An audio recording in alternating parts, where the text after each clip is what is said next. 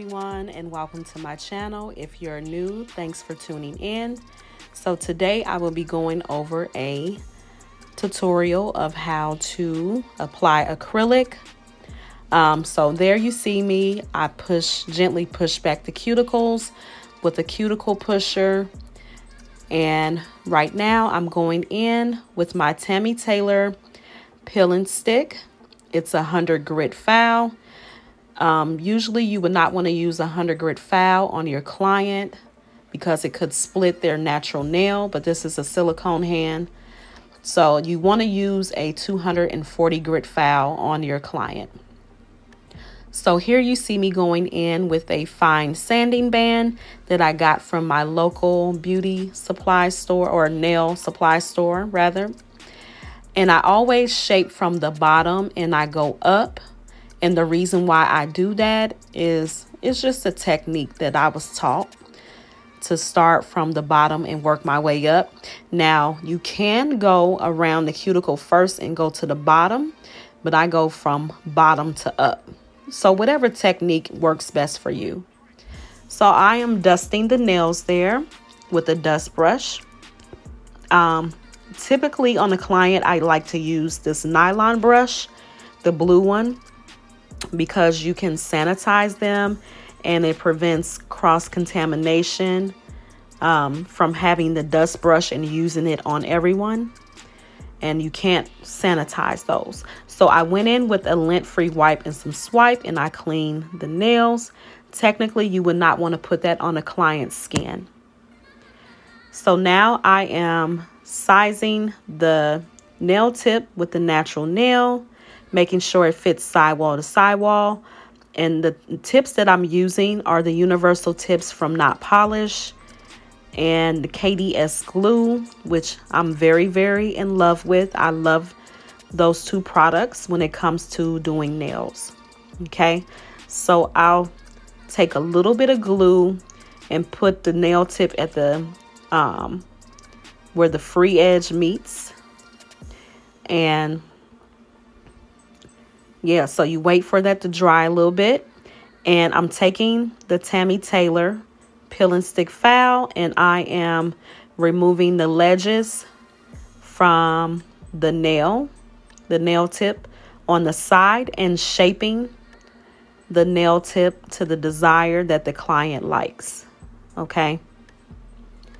And you know, a lot of people don't do it first off, but I like to do it because it helps me to keep filing at a minimal at the end. Okay, if that makes sense to you guys. And I keep my nail file straight, as you can see, just so I can keep that shape how the client wants it. And you see me also going back and forth, and that's just to prevent from favoring one side when shaping. So yeah, I'm going back and forth and just making sure that that shape is perfect. So there I am dusting again. And now I'm taking the fine sanding band, which I have it at a speed of about 3,000 to 4,000 RPMs. And I'm removing that ledge. So it's basically like I'm blending in the tip with the natural nail, because that is going to help with retention when you're prepping. Okay. I'm taking another lint-free wipe and some swipe, and I'm basically dehydrating the nail. And as you can see, it left a little white surface on there. You want to look for that and then go in with your bond primer or whatever you're using. So I'm using the Young Nails Protein Bond, and I'm applying 2 coats of that. And I started from the bottom and worked my way up just to avoid flooding the cuticle. So after that dries, that's when you start your acrylic application. But today I'm going to be showing you a liquid to powder ratio and how to achieve the perfect bead. So as you can see there, I dipped my brush in the monomer and I turned my brush. I don't know if you guys saw that, but you can always go back and rewind that part and look at it. Okay. You'll see me do it several times, so I don't think it'll be anything you miss. Okay. So there I have a too wet of a bead, and if I try to go in my powder and get that, it's going to drip, as you can see. That's something you don't want to do, because then you'll make a mess. You'll have it all on the client's skin, and you don't know if they're irritated to acrylic. So you want to avoid that. Then that's a too dry bead. If you don't have enough monomer on your brush, then the bead will be too dry. Okay. So you always want to make sure you're cleaning your brush in between, and make sure you don't have acrylic buildup in your brush. Okay. So the thing I like to do is turn the brush right there, as you saw, tap, tap, tap 3 times, and wait for the bead to polymerize. And then you go in and you place the bead. Okay. And these were larger beads that you see me pointing at. And I'm going to show you each bead that you can get. You can get a large, medium, or small bead. So now I'm going in and I'm showing you a medium bead that you can get. That one was a little bigger on the big side, because I had grabbed a little more than what I should. But this will be how you create a medium bead. And as you can see, my brush is clean. I don't have no acrylic buildup. Okay. So I'm going in and getting some of the monomer off my brush, tapping twice, waiting for the bead to polymerize. And there you have a medium bead. Okay. Doing it again, tap, tap, waiting for it to polymerize, and then you go and place your bead. Okay, so this is a technique that if you guys are struggling with your liquid to powder ratio, this is a technique that you can practice at home until you're able to get it down packed. Okay, trust me, we all as nail techs have went through this. It's not easy, but once you practice, it will become more easier. Okay, so I turn my brush, I tap twice, wait for the bead to polymerize, and I place it on the nail. Okay, so now I'm going to go and show you a smaller bead. So with a smaller bead, you will want to tap once. Okay, and you wait for it to polymerize, and you go and place your bead. And I was out of focus there, guys, so I'm so sorry. So I'm going to show you the steps again. Drain most of the monomer off. Okay, all the way to the bottom there where I was pointing. Tap once, and you have a small bead. Okay, place it on the nail. Go back in again, just to clean your brush out. Drain all the way to the end, as you see me pointing.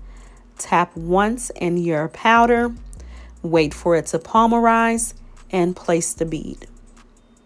So if you guys can get that technique down packed, I rest assured, guys, you will be able to ace this thing with acrylic application. It's not as hard as you may think it is. It's actually very easy, but you just have to practice these steps. Otherwise, your application will be on the client's skin, flooding the cuticle, or you can have bulky applications. Okay, and you don't want your application to be bulky. Okay, so now I am going to go in and show you when you dip your brush in and you have acrylic on both sides. That is a big no-no. As you can see, I was saying no. You don't want to do that. You don't want to drag it either. Okay, because when you drag it, you don't have enough monomer on there for it to be a complete application. Okay, so I'm going to show you. When you drag it, acrylic ends up getting on the back of the brush also, just as if you were dipping it. Okay. So when you go in and you tap it the way that I'm showing you to, you'll see that there's no acrylic on the back of the brush and your brush remains clean. Okay. I'm going to show you again. You always level out your acrylic powder. Tap, tap, tap. And you see no acrylic is on the back of your brush. You only want it on the front of your brush. Only. Okay. That prevents your brush from having caked up acrylic in it. So now I'm going to show you the actual application on the hand. And you wait for it to polymerize. You place it, hold it, drag it down, push in your sides, and use the body of your brush to slowly or gently walk it down. In my case, I was in a warm climate, so I had to move a little quicker than what I was supposed to for me showing you guys this video. So I do apologize, but you can always go back and watch it over and over until you are able to understand the technique. Okay. So you always want to, if you have to drain the back of your brush, as I just did there, to get to the bottom where you have a smaller space to work with, you can do that as well. Okay. And the whole point is that you want to make sure you're putting the acrylic on smoothly and you're cleaning up your sides. Making sure your brush does not dry out is very important as well. You don't want your brush to dry out because it can cake up again with acrylic. Okay. So here I am, and I'm going in with a bead, placing it a hairline under the cuticle, pushing in my sides, and I'm going to gently pull it down. Okay. And when you do that, as you can see, it's helping me to create my apex. And I'll take a little bit and just fill in the gaps there, because you don't want to leave any open gaps. That can be a way for water to get in there, and you don't want water to get down in any open cracks because it can cause lifting and it can cause greenies. Okay. Where the client's nail, I had a client who her nails were green. She liked to wear nails so much, but with her going to the nail shop, they were not sealing the cuticles and she had greenies.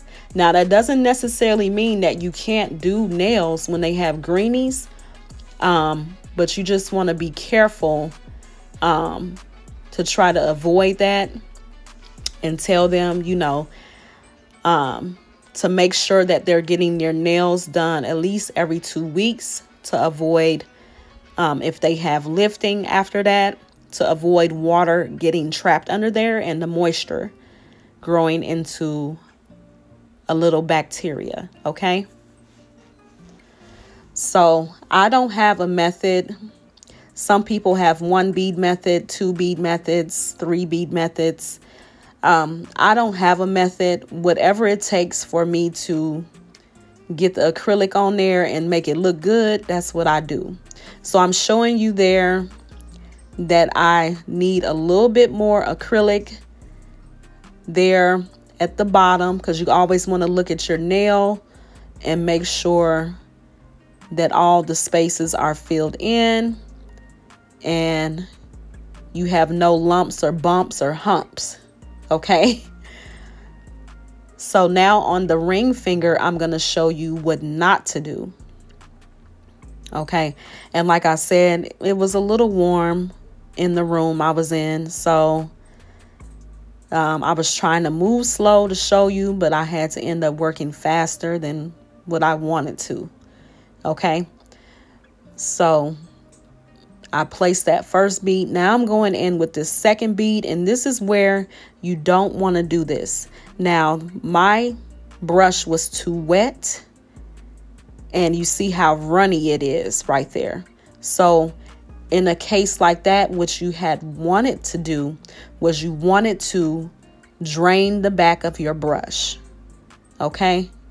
If you feel like you ever got a too wet of a bead, always place your brush down on the back of it and drain some of the monomer, and then go and place your bead on the nail. Now with this one here, I placed it in the right area, but it was not enough acrylic. So then in this case, you're going to have a flat nail. As you can see, there is no structure to the nail. And when you have no structure to the nail, flat nails do not really look good to me. I don't know about what you guys think, but flat nails, bulky nails, they don't look good, you guys. So it's about knowing your consistency. When you're working with acrylic, you have to know the consistency when you get in each zone of the nail. So what I mean by zones is you have the free edge, you have the apex, and you have the cuticle. Those are the three zones that you have to pay attention to when you go and you place acrylic on the nails. Okay? And you always want to make sure that you're not placing any acrylic on the skin. You're cleaning up your cuticle area. As you can see there, that nail was still too flat. So whatever it takes for you to have to go and build your apex up a little bit, go for it, you know, until you're able to come up with being able to do 1 bead methods, 2 bead methods, or 3 bead methods.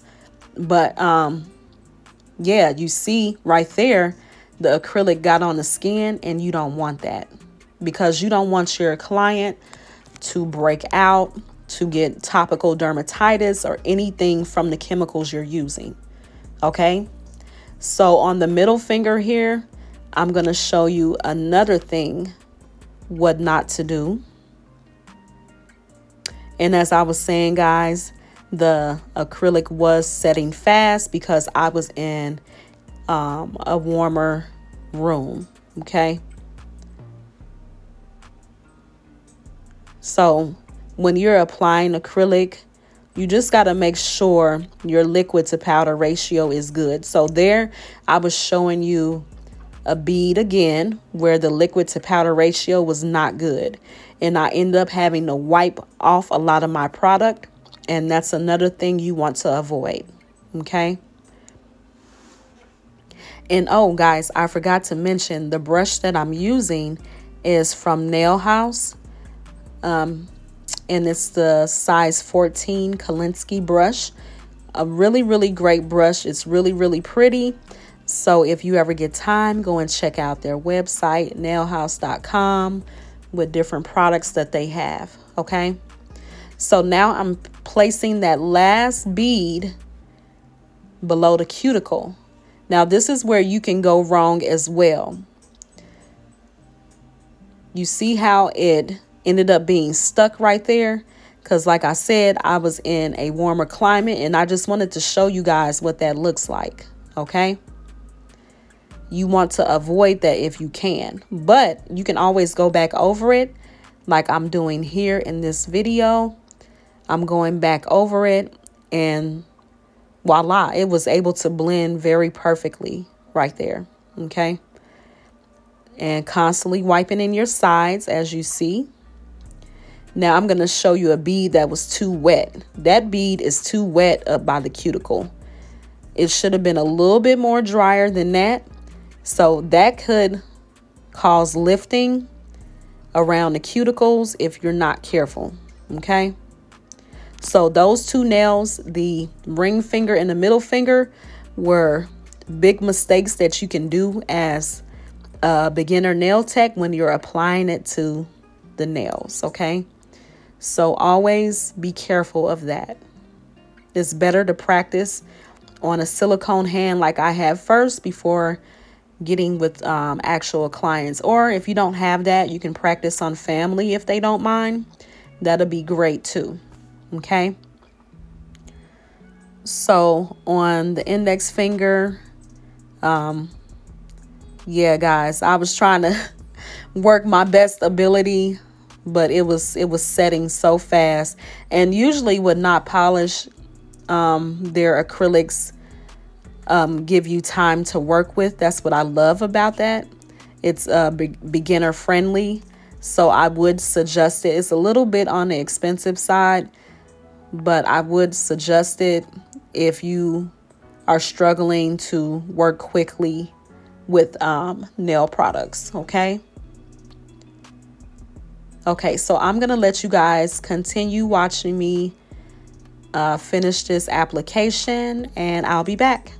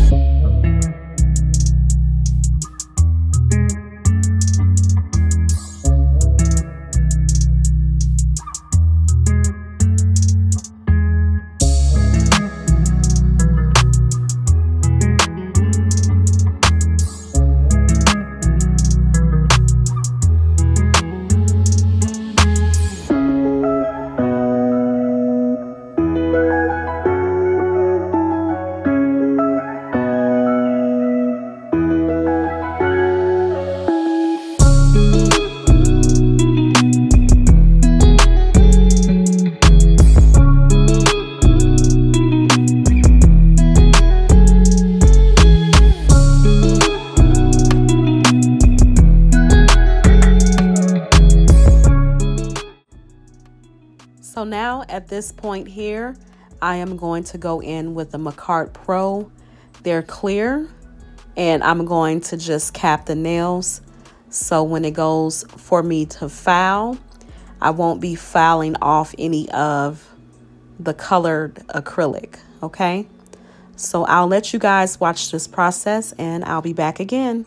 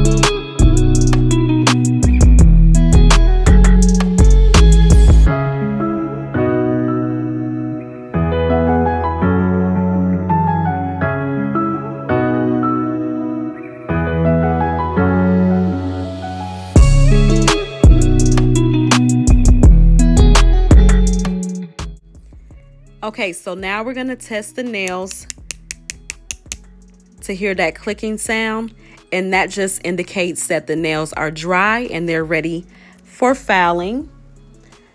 So you're going to see me have control there with holding the client's nail, because you don't want their nail to wiggle. Otherwise, it can hurt and cause discomfort to the client. Okay, so I'm going to also show you that underneath the nail, you want to make sure that is straight. You don't want to leave that like that, because it doesn't look good, guys, for one. And for two, it can get snagged on. If a client is doing something, it can get snagged on and it can rip that nail off. So you want to avoid having any ledges or rough edges that are not filed straight if you can, guys. That's important. Okay, so like I said, I'm going and I'm filing to get that crisp, perfect shape, and I'm filing on both sides to prevent favoring one side. Okay, You want to make sure that you do this step, and you do not want to skip this step at all, because it's going to make your nails look like a perfectionist. You know, like, oh, their nails are so pretty. They're prettily shaped and everything. So you want to make sure of that, okay? So I'm going to let you watch this process.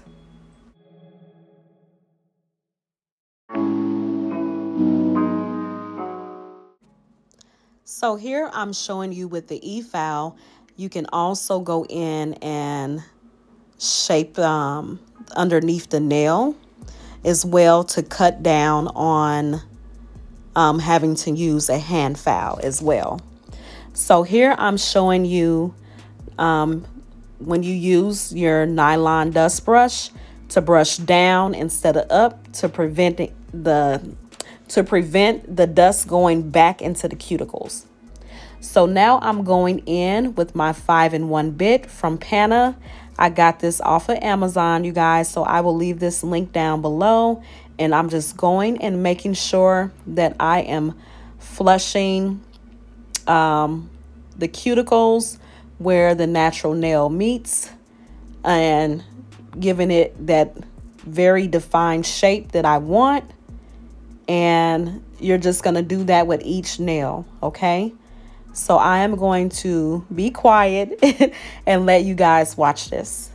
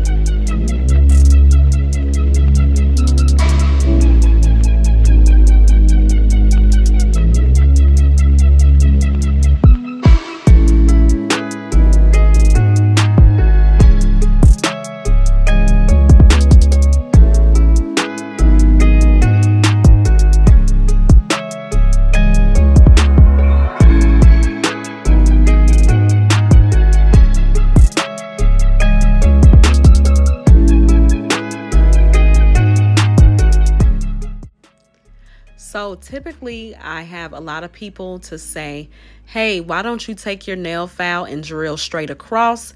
But as you can see, the nail file skipped because the nail is too long to go straight back and forth like that. You know what I'm saying? So typically when you're filing long nails like this, it's best that you do it up and down versus doing it across, because you can do what's called going around the world. And if it decides to skip and nick your client, you can cut them, you can scare them, you can scare yourself, and you want to avoid that. So on longer nails, I tend to go up and down vertically with the hand file, with the e-file. So now I'm going back in with the hand file and giving it that final crisp look, okay, on each nail, because sometimes the e-file can throw the shape back off again when you're filing. It can happen, guys, okay? So now I'm taking the hand and looking at it from the client's perspective, making sure I did not favor one side, because sometimes we can't see it on our end, okay? So now I'm going to take the Tammy Taylor peeling stick and just basically file over the nail. I like this process a lot because it ensures that I am getting any rough edges that I may have missed with the hand file, and making sure the application is very smooth as possible. okay? So I'm gonna go over each nail and just roughen it up like that. And after this process, you're gonna see me buff the nails out, and I will let you go ahead and watch it.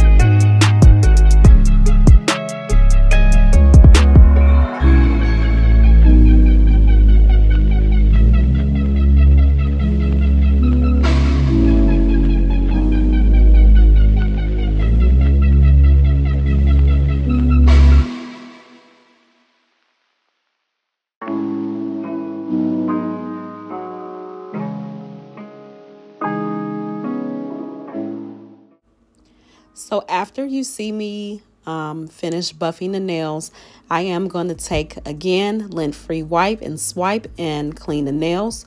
Remember not to get the swipe on the client's actual skin, okay? In this case, it's just a practice hand, so it's okay. Okay, so I like to do this technique here that I learned from Young Nails, where you take the protein bond and you can, if you're getting ready to apply gel polish or nail art, you can take that protein bond and just put a layer on the nail before you go in to polish or do nail art. And what it does is it gets rid of the lines or ridges in the nail. So once you do that, you wait for it to dry and you go in with the nail art. So the nail art I'm going to be doing today is just some lines all over the place. I thought of this as a simple fall nail art that's very easy, very cute and simple. So I'll go ahead and I'll let you watch this.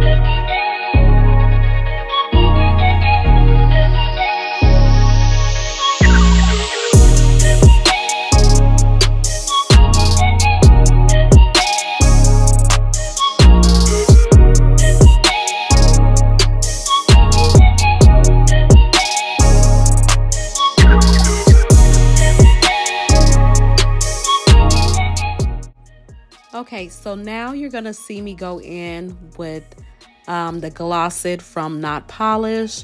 I absolutely love this top coat, as it's a non-wipe, so it doesn't have it in inhibition layer or that sticky layer. You just apply it and you go right in with the cuticle oil, and that's it. You don't have to wipe anything off of it. Okay, so you really want to make sure that you're applying enough top coat to get down in between the cracks and the crevices of the nail art. Okay, because you don't want any chipping or anything like that. And you see me go in and wipe the sides so you won't lose the shape. So here I'm using some of the cuticle oil from Kiara Sky. It's the natural scent. It smells really good. And you're just basically going to massage it into the client's skin. And yeah, I really love it, guys. Okay.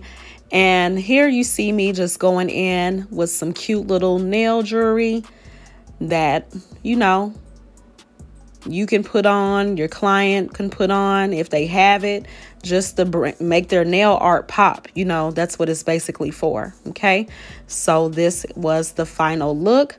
I hope you guys really enjoyed this tutorial. I hope that you guys have learned a ton, and I will see you next time. Bye bye.